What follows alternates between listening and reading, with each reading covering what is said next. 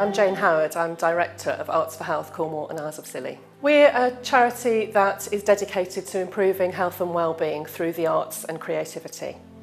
Our work is very much about participation, finding opportunities for people to get involved in doing something creative because we know that on a very simple level this makes them feel better.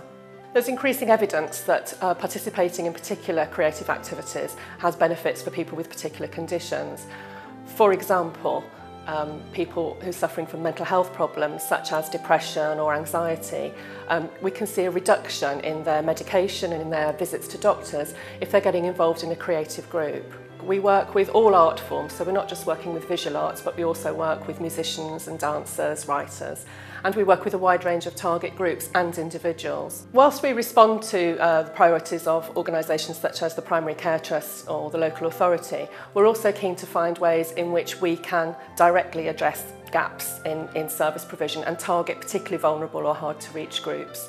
So for example, we've worked now for a number of years with St Petrock's Society in Cornwall, which provides support for homeless people. Similarly, in our work with older people, we identified right from the beginning that there was a real gap in services for people with dementia.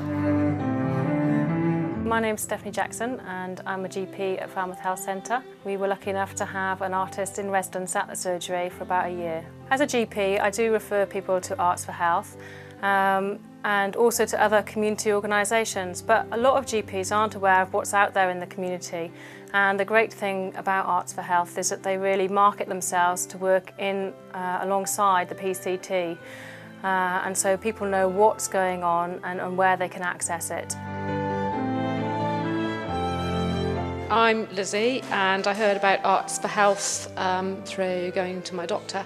My circumstances are that I have a disabled child, 4 teenagers, very small house, and my hours are, I don't get any time basically.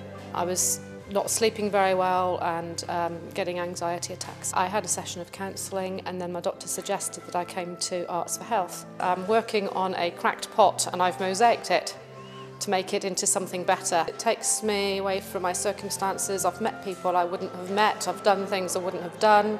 You know, you sit here and you're doing things and it gives you time to think. Whilst most of our work is about participation, we're also keen to look at ways in which the arts can enhance the environments in which health and social care is delivered.